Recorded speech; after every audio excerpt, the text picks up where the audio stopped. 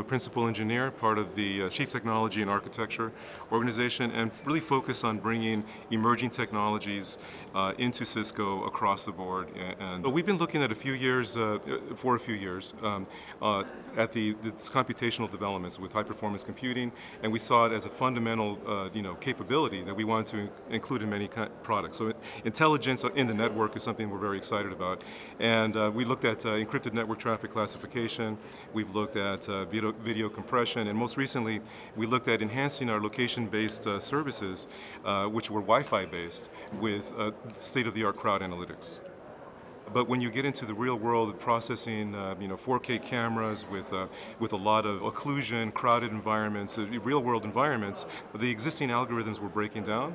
And so we found that you needed to have the ability to do a deep learning sort of an approach that could take it to a new level of accuracy. So we were just processing massive amounts of information.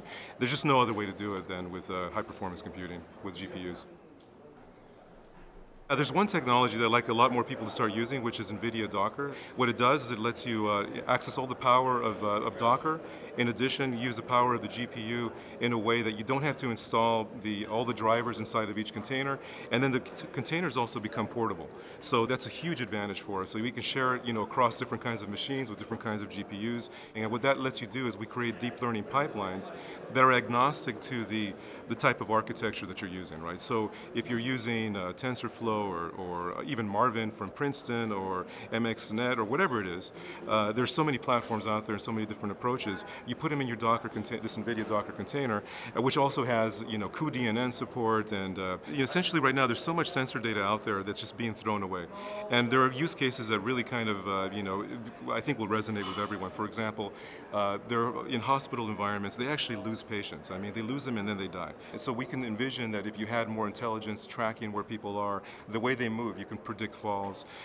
Even just as simple as in a retail environment, we're looking at minimizing queue wait times. So the cameras are there. With intelligence that we're adding, you can then go in and optimize and improve the customer experience by making it so that people don't have to wait forever. The Australian Open, the organizers for the Australian Open came to us and they said, look, we're working with a lot of different partners, but no one can really do the accurate crowd analytics, tracking people, locating them, giving us density estimations. And we basically demonstrated what we had. This is work based on a tremendous amount of open source out there and open research. And so the research community has been tremendous. We would be nowhere without that.